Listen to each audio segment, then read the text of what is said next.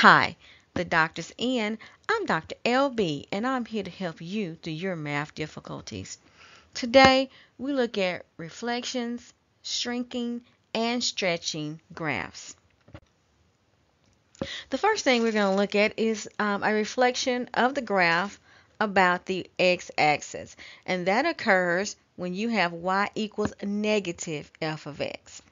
So this dotted graph here is the original f of x equals x squared. And if we do f of x equals negative x squared, we simply fold this dotted portion across the y-axis and we'll have the solid graph. We also have a reflection about the y-axis. That occurs if you have a negative x inside of the function. So here, this blue graph is the graph of the square root of x. If you have the square root of negative x, it's going to flip across the y-axis, and that becomes a reflection about the y-axis. So we can also vertically stretch and vertically shrink a graph. Let's see what that's about. If f of x is a function and c is a positive real number, then y equals a constant times the function. Here the constant is on the outside of the function. It's a vertical stretch if c is bigger than 1, and it's a vertical shrink if c is between 0 and 1. So in order to get the graphs of something that's vertically stretched or vertically shrunk, you need to multiply the y coordinates by whatever that c number is. So let's graph h of x equals 1/2 x squared and g of x equals 2x squared. And remember that we want to multiply each y coordinate by c. So let's start off with graphing just plain old x squared. 0, 0 is an important point. 2, 4 is a point on the graph. And negative 2, negative 4.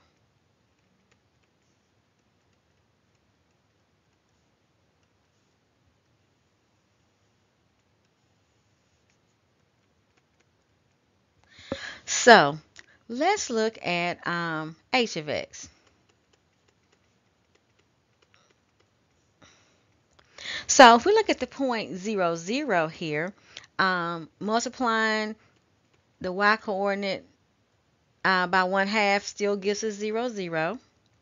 If we look at our point 2, 4, multiplying here by the y coordinate, 1/2 by the y coordinate gives us 2, 2 and negative 2, 2.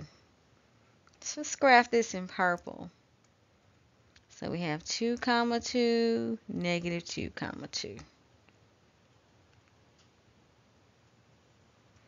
And that's the graph of h of x equals 1/2 x squared.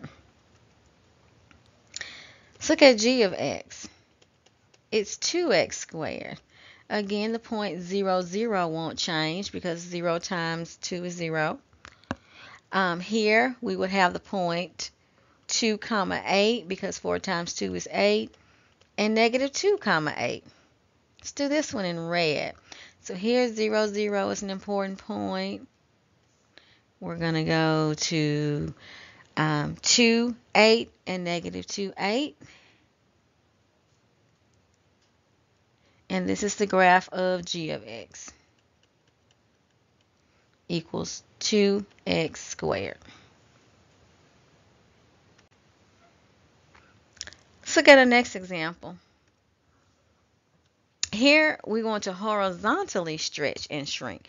Remember the last one was a vertical stretch and shrink. So if f of x is a function and c again is a positive number, then y equals f of cx. So now c is inside the function. Is a horizontal shrink if c is bigger than 1, and it's a horizontal stretch if c is between 0 and 1. So to get their graphs now, we're going to divide the x coordinates by c. So let's graph here. Remember that we divide each x coordinate by c. So again, we're looking at x squared. So I'm going to just draw x squared, and I'm going to use points negative 0, 0, 2, 4, and negative 2, 4.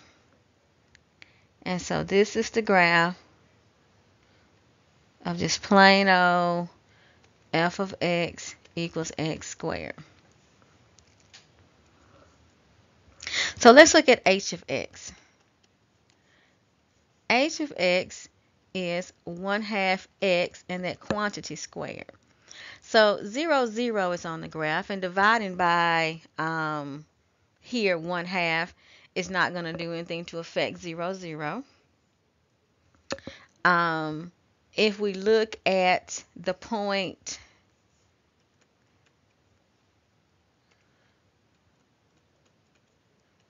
2, 4, then we want to multiply the x coordinate by c. Here c is 1/2. So we want to divide by 1/2. 2 divided by 1/2 is the same as 2 times 2. So we have 4, 2, and we have negative 4, 2. So let's do this in purple. We have 4, 2, and negative 4, 2.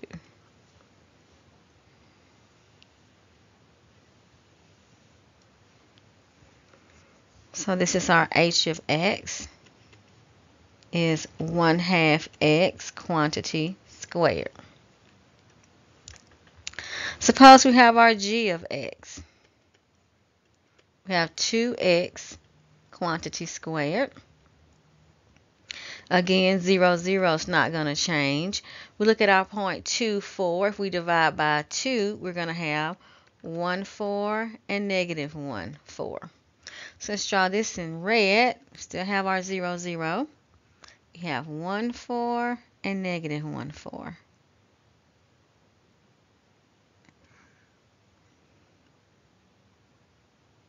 So this is the graph of our g of x equals 2x squared. So remember that Dr. LB is always in. Please come back for more math help.